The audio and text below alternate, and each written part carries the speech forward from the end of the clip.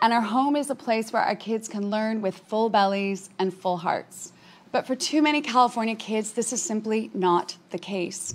As the education system is fully immersed in what's being called distance learning, many families in California lack the resources like laptops and Wi-Fi in order to continue their children's education at home. 50% of low-income families and 42% of families of color in California are worried about distance learning because they don't have a personal device at home. That's why today Governor Newsom shared the podium with his wife, the first partner Jennifer Newsom, to expand on initiatives being taken to establish continued learning and education in California. And today, the first partner announced she and the governor have been asking other companies and leaders to step up and help vulnerable students. I have been so moved by the generosity and the willingness to step up. Newsom said hundreds of thousands of students will receive laptops, tablets, and Chromebooks starting this week because of these donations.